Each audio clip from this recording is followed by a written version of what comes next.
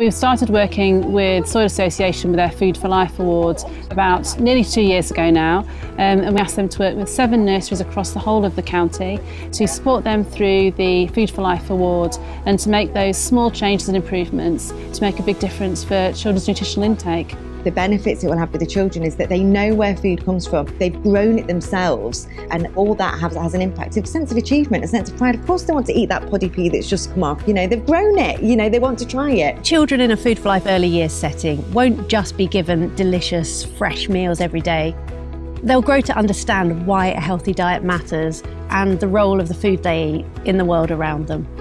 We want to celebrate and empower the fantastic staff that are giving our very youngest children a real appetite for life. We know through the thorough evaluation that Food for Life Soil Association have been doing that this is making a real impact. It's improving the knowledge and skills of practitioners and the confidence they have in nutrition, and it's also making a difference to the food that children are actually eating.